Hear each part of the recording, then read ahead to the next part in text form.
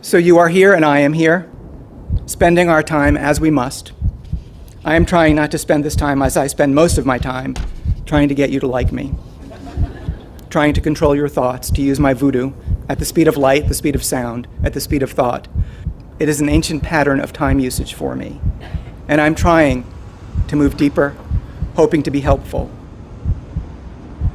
This pattern of time usage paints over an ancient wound and paints it with bright colors. It's a sleight of hand, a distraction. So to attempt to change the pattern, let me expose the wound. I do know that it is old. I do know that it is a hole in my being. I do know it is tender. I do believe that it is unknowable, or at least inarticulable. I do believe you have a wound too. I do believe it is both specific to you and common to everyone. I do believe it is the thing about you that must be hidden and protected. It is the thing that is tap danced over 5 shows a day. It is the thing that won't be interesting to other people if revealed. It is the thing that makes you weak and pathetic. It is the thing that truly, truly, truly makes loving you impossible. It is your secret, even from yourself. But it is the thing that wants to live. It is the thing from which your art, your painting, your dance, your composition, your philosophical treatise, your screenplay is born.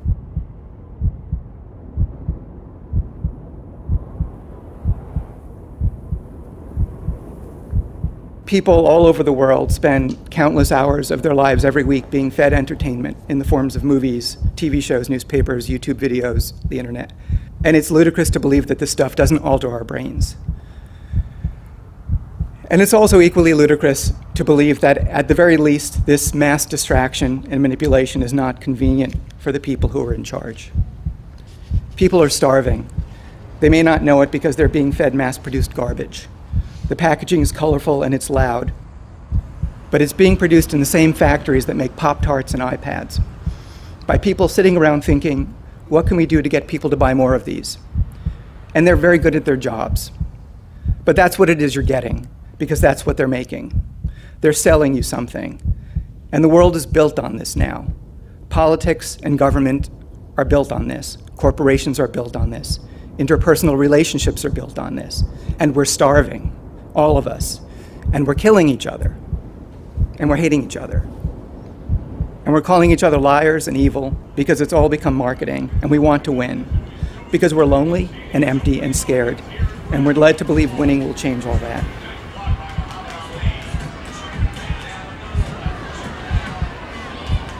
The world is very scary now.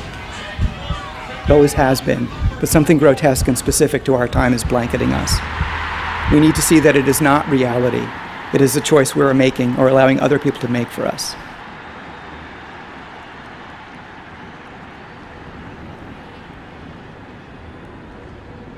Don't allow yourself to be tricked into thinking that the way things are is the way the world must work. What I'd like to express is the notion that by being honest, thoughtful, and aware of the existence of other living beings, a change can begin to happen in how we think of ourselves and the world, and ourselves in the world. We are not the passive audience for this big messed up power play. We don't have to be. We can say who we are. We can assert our right to existence. We can say to the bullies and con men, the people who try to shame us, embarrass us, flatter us, to the people who have no compunction about lying to us to get our money and our allegiance, that we are thinking, really thinking about who we are, and we will express ourselves, and with this, other people won't feel so alone. I want to tell you that I have a hope that there's another way to be in this world, and that I believe with courage and vulnerability and honesty that the stuff we put into the world can serve a better purpose. What I have to offer is me. What you have to offer is you.